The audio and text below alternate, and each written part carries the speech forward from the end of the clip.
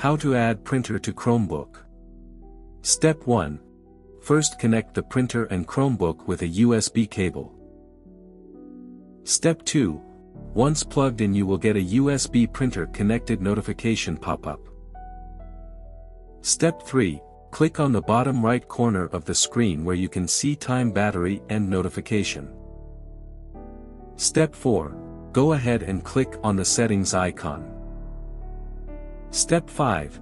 In the settings screen, click on Advanced in the left panel. Step 6. Then select Printing and click on Printers. Step 7.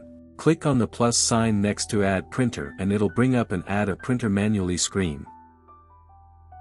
Step 8. In the name field, enter the name of the printer. Step 9. In the address field, enter the IP address of the printer. Step 10. Leave the protocol and queue as they are and click on Add. Step 11. If you get an advanced printer configuration screen, fill in the manufacturer. Step 12. Then select the model and click on Add.